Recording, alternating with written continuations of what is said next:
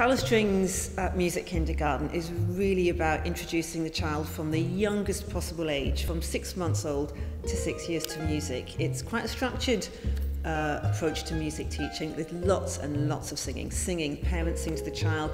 As the children develop their language, they start singing. They go to nursery, they come independently to class.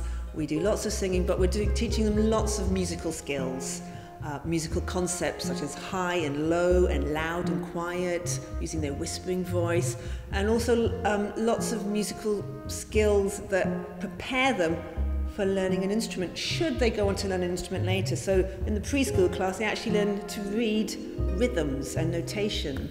They're doing it in a very unconscious way. They're not aware of it. They're coming to class, to Music Land, to Nahid's class, and they're having fun, doing lots of singing, but they're learning a lot of important musical concepts as well, waiting their turn, sharing, listening, cooperating with the other children in the class. There's lots of non-musical skills. Their emotional development is very much part of it as well, because their imagination of the stories, they love the Elsie song or the Molly Dolly song, so there's a whole imagination and creativity about it, so they're really keen to sing those songs.